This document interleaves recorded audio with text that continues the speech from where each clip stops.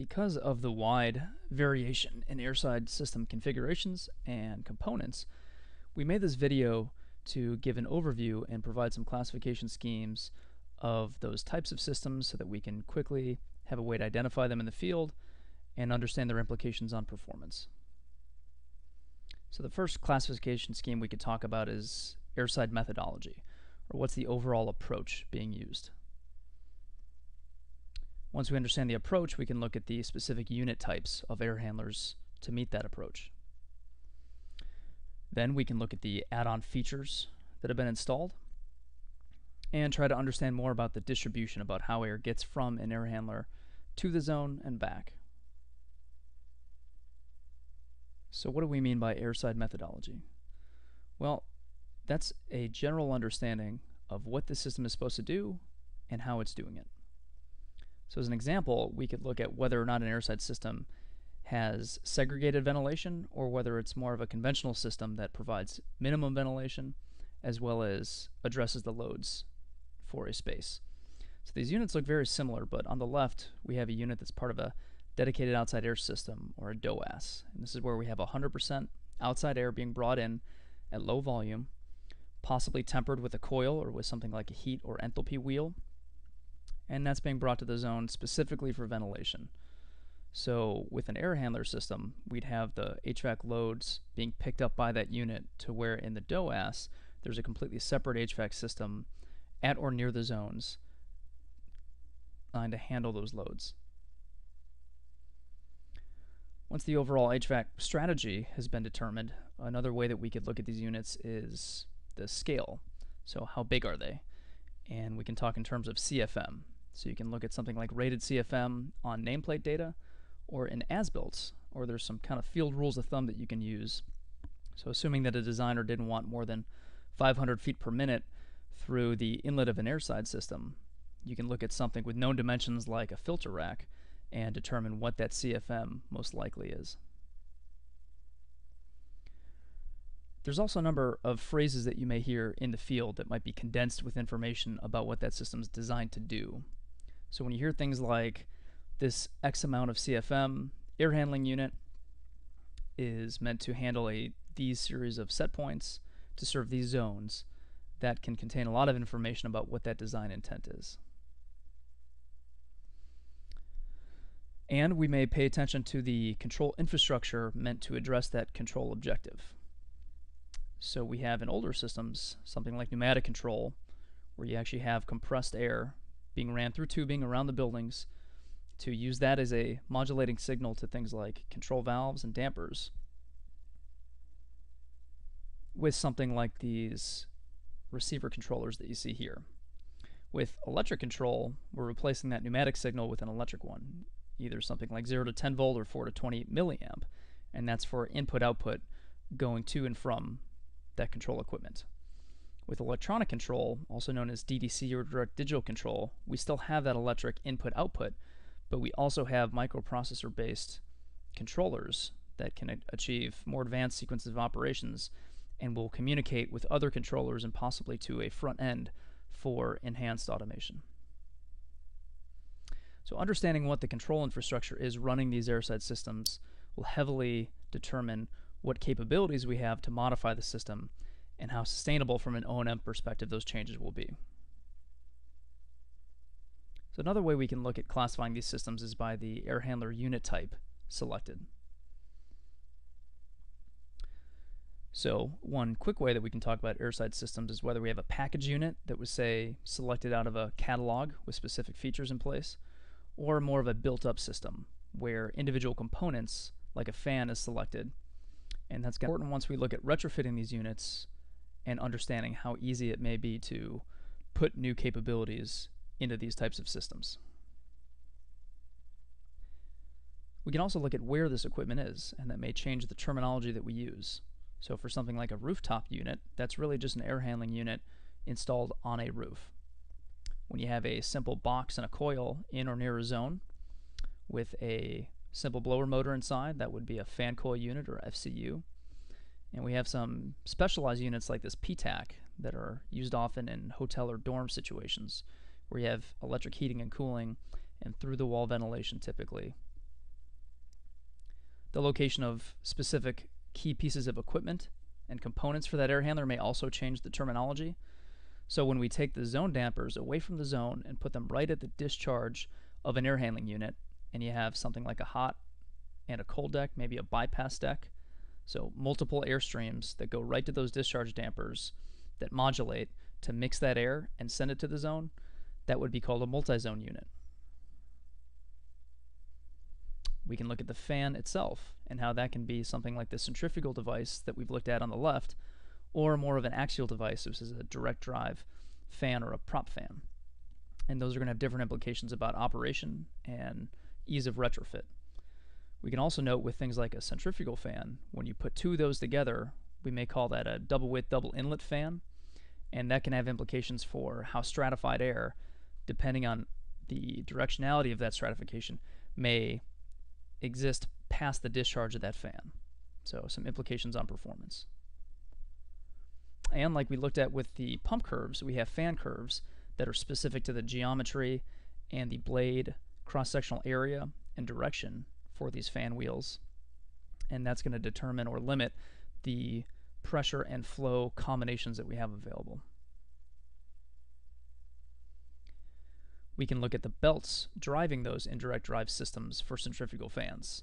And the type of belt used is going to put a different efficiency factor into that overall system. You can have standard V-belts, you can have a cog belt, which has those notches on the bottom to reduce bending resistance, or we may have synchronous drive belts, which are going to be the most efficient.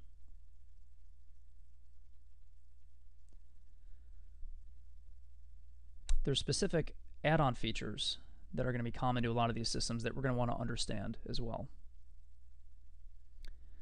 So the most common and the gift that keeps on giving in retrocommissioning applications is the economizers. So the economizer is really these series of dampers and temperature sensors that modulate how much return air is mixing with how much outside air to be sent as mixed air through the supply side of the air handler.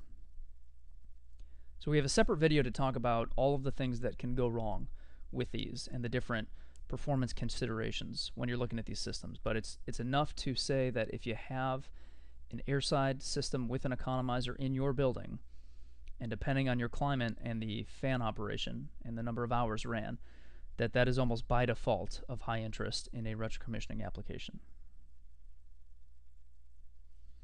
So the way that the return air comes back to the unit may geometrically be different with different types of air handling units, but that may not be very important. What's more critical is what type of fan configuration you have inside that air handling unit. So one of these is a return fan, one of them we would call a relief fan. Can you tell which one? Well, on the left we have a return fan, and the way that we operate that return fan and the design intent is different. That return fan will run with the supply fan, and its job is to constantly be overcoming the duct static losses on the return side to bring air back to the unit. Now, we could have upsized the supply fan in order to accomplish that, but with medium or larger systems, the more you upsize that supply fan, the more you're pressurizing your space in order to have enough inches of water column to get that air back. So to avoid that overpressurization, the return fan is installed. The relief fan deals with that overpressurization differently. So it's on the other side of the recirculation duct, and it may run intermittently with a cooling mode or off a space pressure sensor that may tell the relief fan when to operate.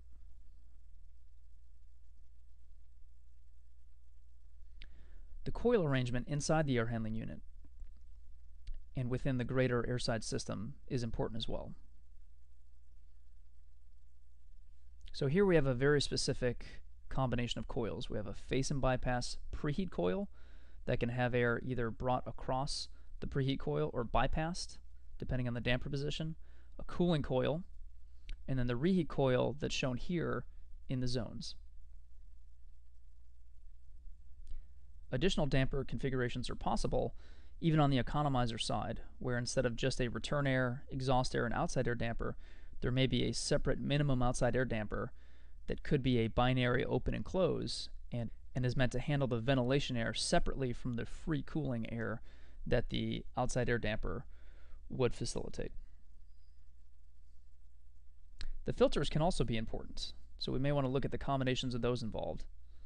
So the filters protect equipment, pre-filters protect final filters, which may have a higher MERV rating, which are intended to capture smaller particles that we could have going through our zones, and that can have important implications on the performance and the extra fan energy needed for those pressure drops, as well as how often those filters need to be changed. So is the system constant volume or is it variable volume? Well, there's going to be some equipment or configuration that's going to accomplish that variable volume, and typically what we're going to see is variable frequency drives, or these VFDs, on the fan motors, intercepting that power signal and sending out a modulating signal to maintain something like duct static pressure.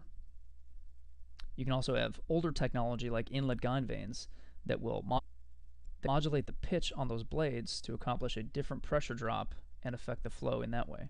So this is an older technology, and many times we'd retrofit this with VFDs, but there's a specific way to retrofit it. There's a specific blade pitch that would be ideal to lock it at, and the way that it's locked sometimes can be done poorly. So you may want to be on the lookout for that.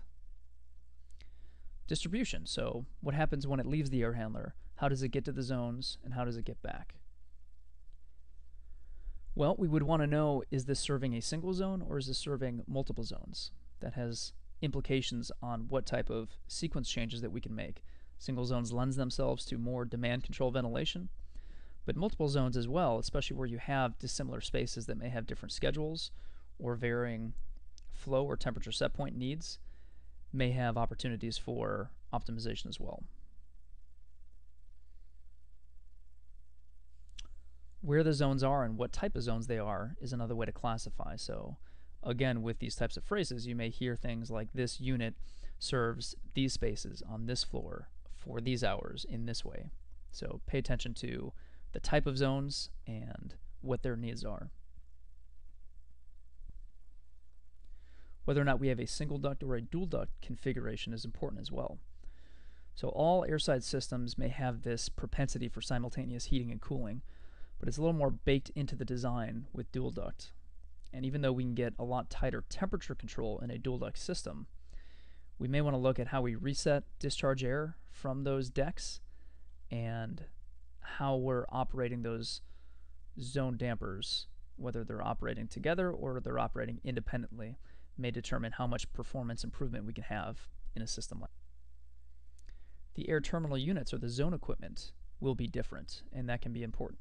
So for the single inlet VAV box on the left, we see, because of this X-shaped flow ring and the red and blue pressure pickups coming off it, that it's a pressure independent box, meaning that flow can essentially be monitored in a way that regardless of the upstream pressure, we're able to maintain our airflow through this unit. We also see that there's a shaft sticking through this controller, and that has an actuator built into the controller that can control the damper.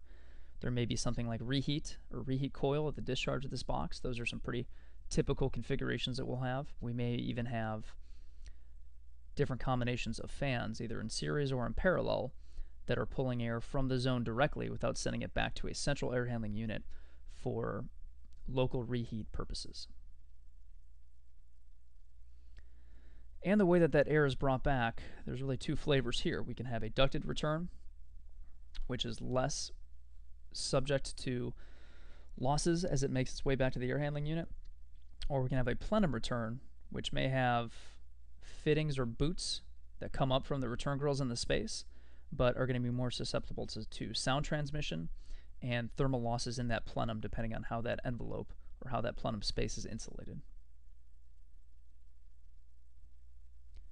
So feel free to try to think in these terms about how we can classify different parts of our airside system. There's a lot of combinations, there's plenty that we didn't cover, but these are some of the main categorization types that we wanted to cover so that we can move on and look at more performance issues, which we'll do in the next video.